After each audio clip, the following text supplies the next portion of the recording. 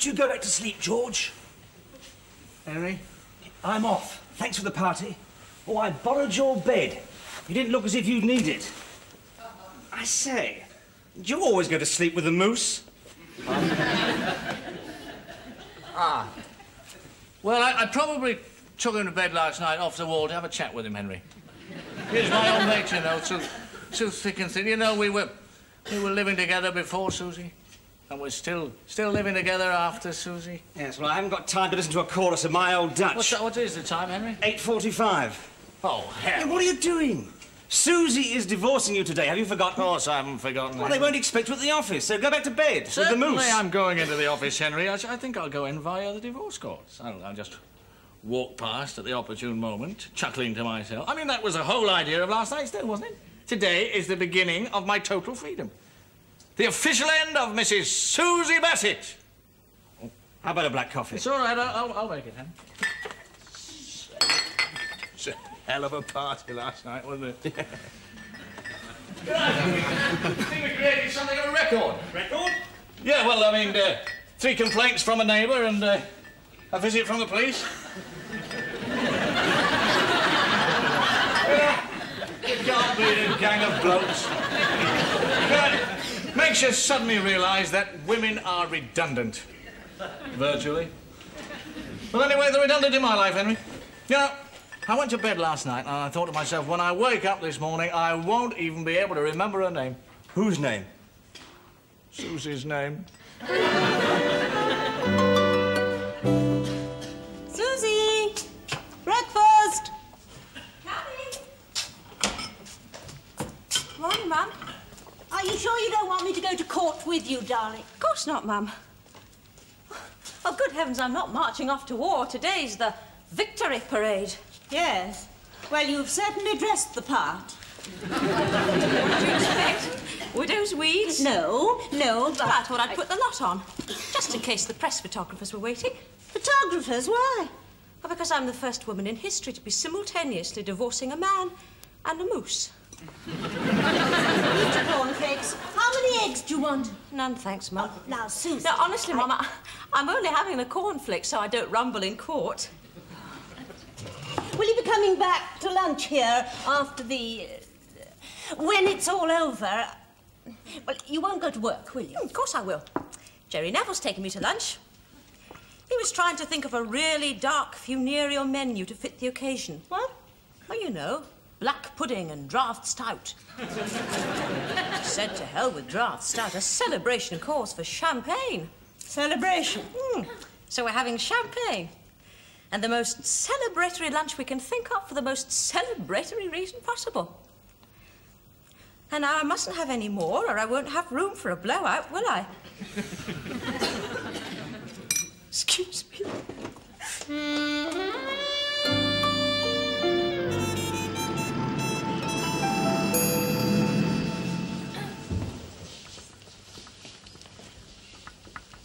I'll be over in a twinkling, Mrs. Bassett. Much nicer than going to the dentist. You don't even have to open your mouth. And you've no children, that's a mercy. Nobody gets hurt. I've got 4. All grown up and married now. I've always thought it would be a proud day for me if I handled their divorces.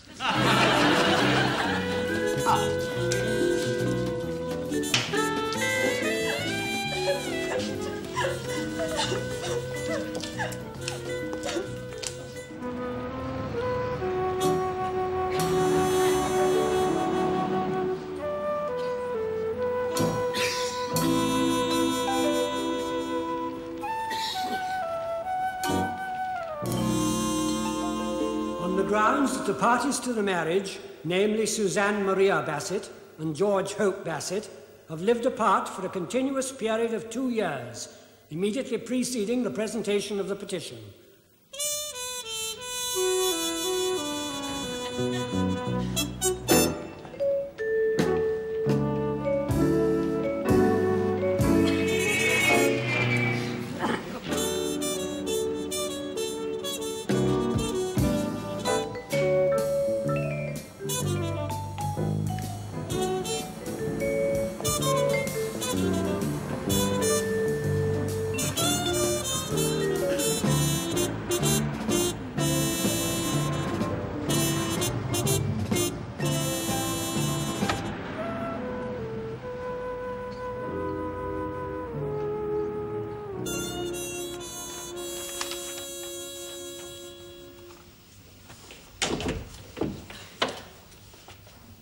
Morning, Liz. Good morning, Mr. Bassett.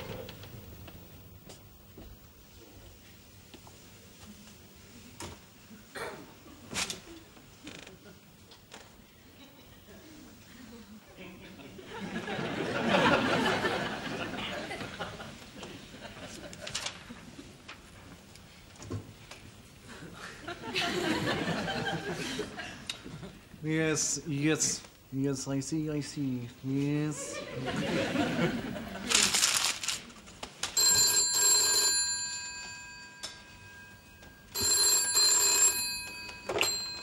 Go away.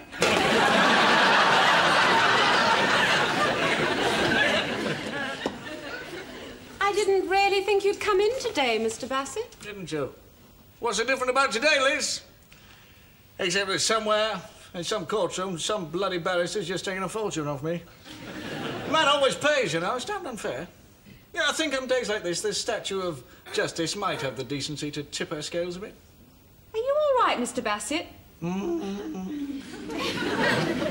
don't you go home? No. That's home, Liz. 3 tatty rooms crowded with memories. Yes, well... One of the things... I don't know whether I ever told you this, Liz. One of the things that Susie and I used to row about more than anything else was her particular habit of combing her hair over the wash basin. Do you know what I was thinking as I was brushing my teeth this morning? I was thinking what I wouldn't give to see a little cluster of blonde hairs in the plug hole again. Yeah, actually, I've just seen her, Liz. I went down to the divorce court and she came out and she was crying and I felt a bit like... Anyway, I went into the pub and had a drink. Would you believe that? Seriously, yes. I mean, honestly, would you think I've been having a drink? Well, of course, it was that way. Well, there we are. You see, a beautiful marriage like that all over because of a moose. Well, good gracious me. I mean, not a whole moose, even. It was only part of a moose. Did I ever tell you about the moose, Liz? You touched on it. Yes. Yes, Susie hated it. Yes, it sort of brought things to a head. I mean, not that I hung him in the bedroom or the loo or anything. I mean, he just lived very quietly in the lounge. He did moult very slightly from time to time, but you don't give somebody the boots because he's losing his hair, do you? He had such a gentle look in his eyes. Yeah, I often said to Susie, I'm sure he forgave the man who shot him. Yes, well, do you know what I think's half the trouble, Mr. Bassett? What do you think's half the trouble, Liz? What you said just now. 3 rooms crowded with memories. Yeah, well, I've tried to find somewhere else, Liz. I mean, I've looked all over London, you know I have. Yes, but I mean, London's going to remind you, isn't it, Mr. Bassett? Why don't you try somewhere in the country, right away from it all? Right away from it all. Just a minute. I had some house lists. Do you remember I brought them in to show you? Oh, yes. Ages ago, Susie and I were looking for somewhere to... Yes, a little cottage in the country to get away from it all. Now, there was one particular place we liked best of all. Beautiful, a real bit of Shangri-La, just outside Stoke Poges. There we are. How about that for getting away from it all?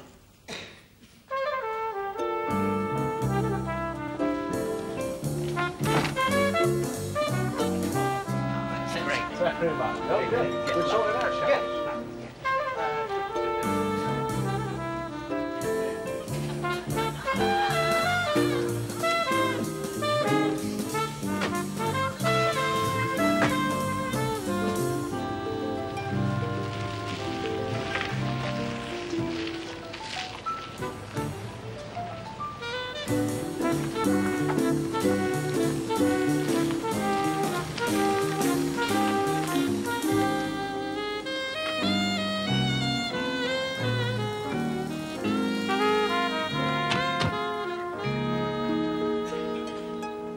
There you are, Mrs. Bassett. Just the place to get away from it all.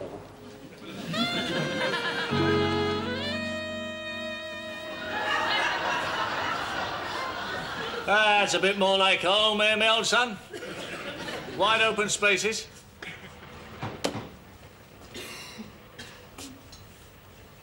Somebody moving in. I wonder what they're like.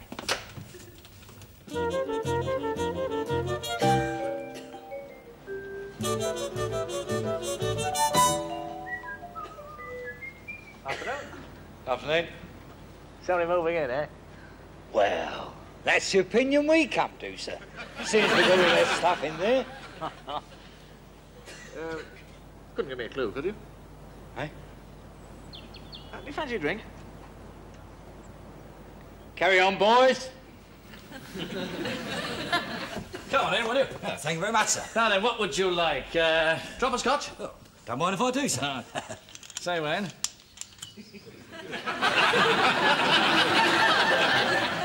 Thanks, sir. Right. Listen, you couldn't give me any idea about the people moving in, could you? Not people. No? One person. Really? Male, female, any idea? Female.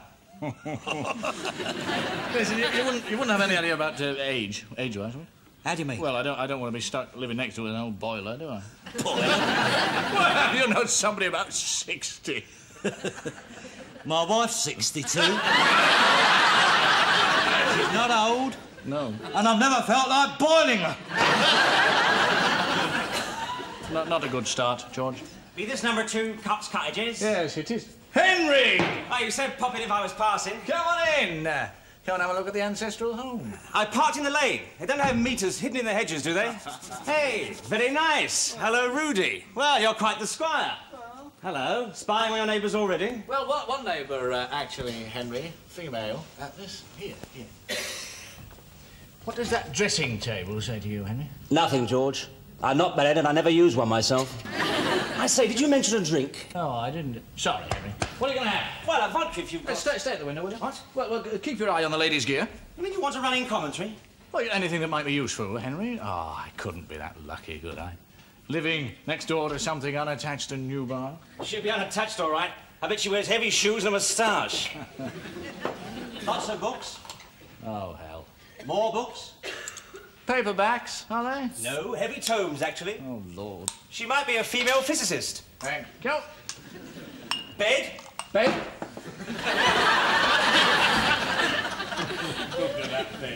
Now, you're not telling me that bed belongs to a hairy physicist with hobnail boots. It's feminine down to its last spring. George, the carpet had my vodka. Yeah. Look at that picture. Henry, she's sophisticated, social, and quite definitely sexy. Well, good luck. I don't think I'll need it, Henry. Get my drink, will you? No, I don't think I'll need any luck here, Henry. Living next door to each other, miles from anywhere. It's like being on a desert island, isn't it? Well, it's better we've got plumbing. George, I've never known you so confident. Well, I'm not confident, Henry, am I? I'm just whistling in the dark. I mean, I'm just jacking up my hopes. But I mean, whatever she's like, whoever she is, one thing's for sure. What? Well, she's going to help me forget Susie.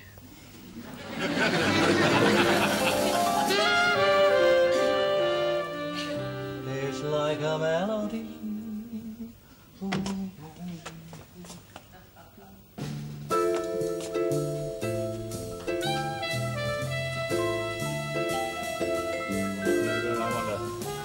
What if I could possibly borrow some sugar?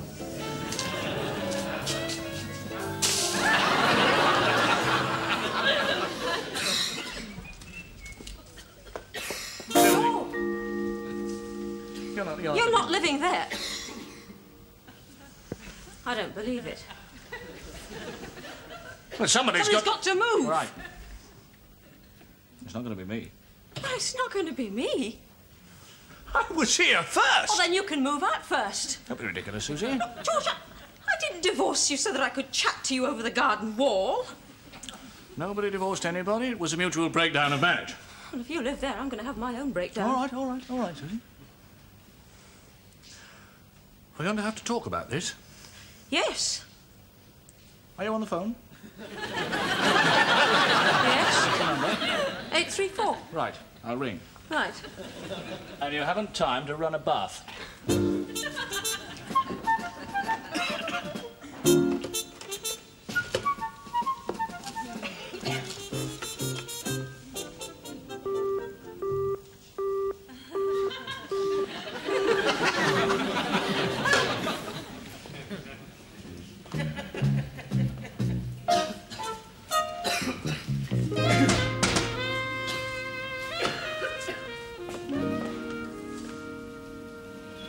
You've got the receiver off. I know. I took it off in case someone else rang me.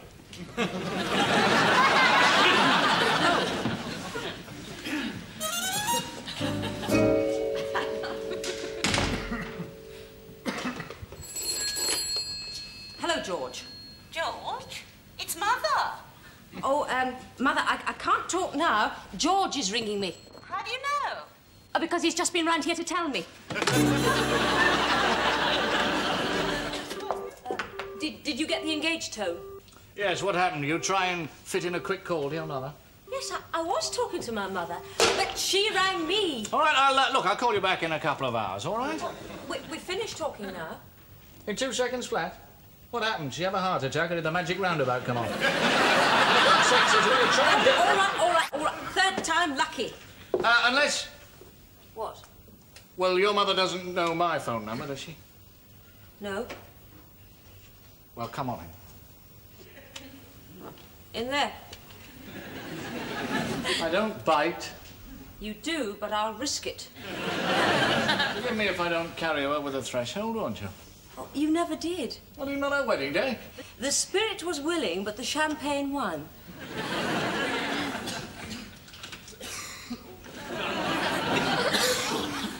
Oh, it's nice. Well, it needs a bit of work on it. Mine too. Sorry, I can't offer you a drink, but the removal men broke one bottle, drank the other, and I've lost my corkscrew. Well, I've got some whiskey. Whiskey? Yes. You used to beat the temperance drum rather loudly, as far as I can remember. Well, only because if you rested your head on my shoulder during the evening, I wanted it from affection, not unconsciousness. Thank you.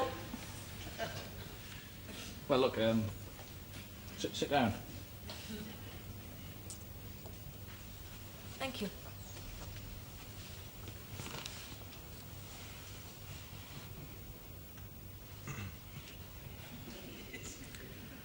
How have you been? Fine. Good. How have you? Been? Yes. Oh, fine. Good. Yes. Mummy?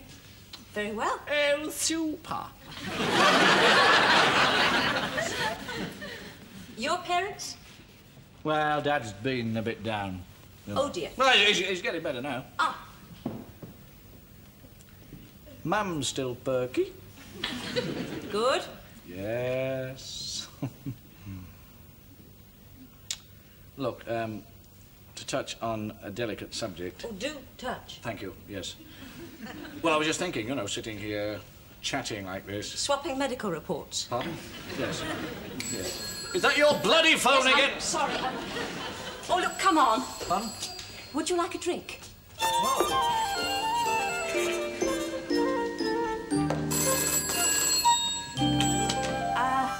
Oh, yeah, it's in there, I think. Right. Hello? Oh, hello, David. How sweet of you to ring. Were you? Excuse me. Yes. Yes, well, I'm sorry I wasn't here. I heard your call from afar. Like a mating call, yes. Darling, you're very wicked. Yes, you are. Or just as long as you stay like it. Soda. Excuse me, there's no soda. Could I have it? What? Oh, yes, that's my next-door neighbour. Yes, we found we'd met before.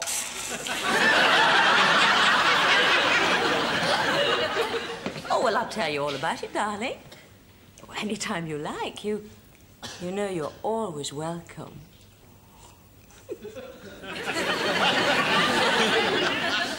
Oh, well, it is a bit of a trek, but I'll have a nice large scotch waiting for you.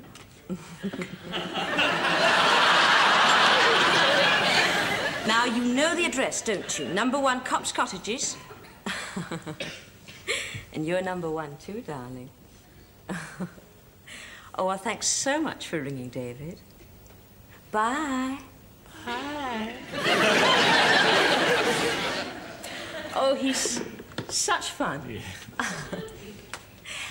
Now then, where were we? Who is he? Who's who, darling? David. Oh, he's just a friend. Yes, well, he didn't sound like the plumber. Very sweet, actually. Oh, how nice. Oh, and such fun. Yes, you said. Now then, I think I'll have a drop How of long some. have you known him? David? Yes, yes. Oh, ages. Since before the divorce, was it? Round about then. And it's been fun all the way. Yes. Oh, nothing serious, though. No, just fun. That's right. Yes. I think I'm going to have a bit of lemon. Well, I'm delighted. Very good for my diet. I must say, absolutely delighted. What, that I'm on a diet? Yes, I'm being very Damn good. your diet. If anybody's been on a diet, I have a diet of no bloody fun. No fun, no women, no parties, no nothing. Just skulking in the flat, choking back the tears and drinking to forget. Tranquilizers by day and sleeping pills at night. I ate the bloody things like jelly babies. I promise you, Gina Lollabidgida could have knocked at my door stark as. Do you know what I'd have said? No, thanks, I think I'll leave it for this week. And all this time you've been romping around with every oversexed cretin who's casually ghosted you.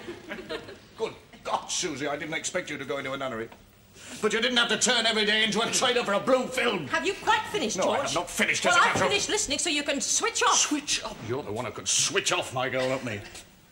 That day outside the divorce court, I thought my life had ended.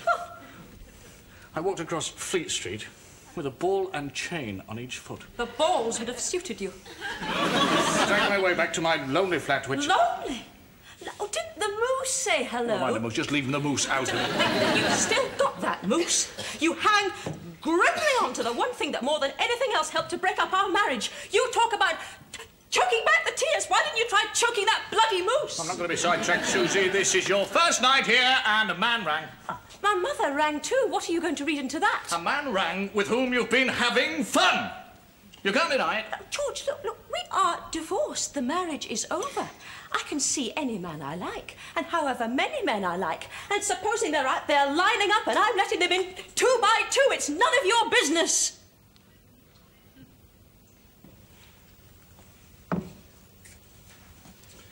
Well, you won't be seeing very much of me, Susie, don't worry. Well, I hope I can depend on that, George. I don't want you coming around here every 10 minutes with an empty sugar bowl. You had an empty sugar bowl as well, as far as I can remember. Well, I won't again. All right, all right. From now on, no communication at all, right? Not even by telephone. Not even by carrier pigeon. And I just hope I can't hear you snoring through the wall. I threw away my earplugs 2 years ago.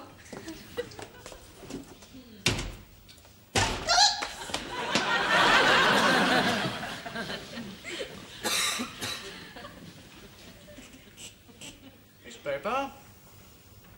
What? 2 pieces of paper. What for? If you want an Atlantic charter, let's have an Atlantic charter. George, Come on, a list of rules and regulations, and we'll see who breaks them first. Right. Right. Well, it won't be me. It won't be me either. And we'll achieve more than the Atlantic Charter ever did. Ready? Right? Right. Rule 1. Rule 1. No fraternising. No. Directly or indirectly? In brackets, either directly or indirectly, yes. We keep out of each other's way as much as humanly possible. Mm-hmm. Rule 2, we keep out of each other's way as much as humanly.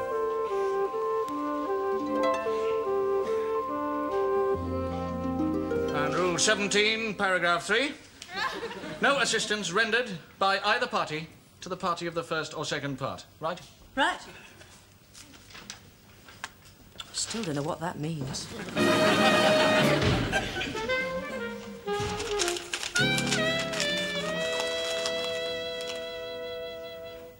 I haven't got a corkscrew.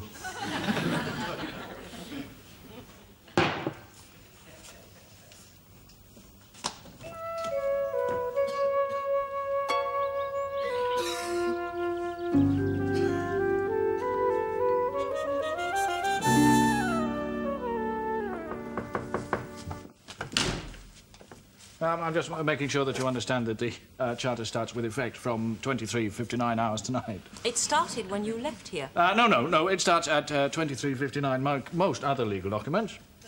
Why? I need a corkscrew. George, this isn't the way it's to go on, is it? Well, no, not after 23:59 hours tonight. Not after 19:43 hours tonight. Pardon?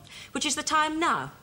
From now on, no assistance rendered by either party to the...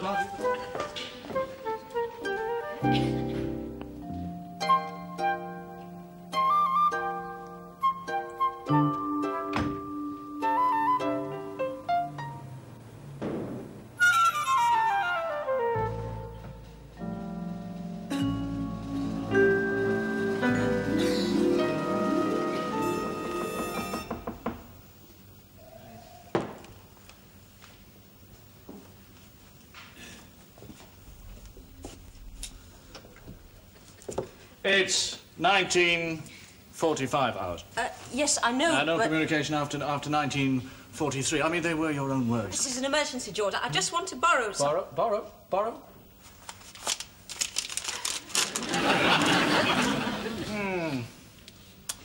Well, Rule 17, no assistance rendered by either party... I've had a fuse. Either party to the party of the first or second part.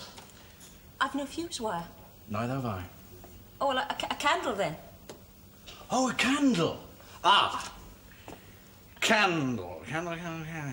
Ah, yes, here we are. Yes. Yes, Rule 17, no assistance rendered by either party. Oh, get knotted! Good night, sir.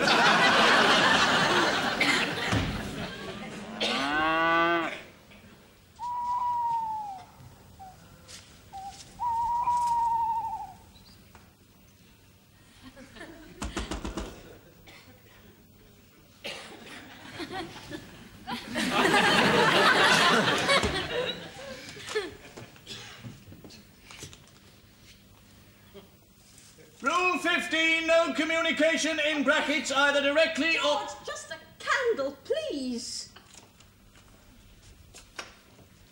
Never let it be said that mine is not a generous soul.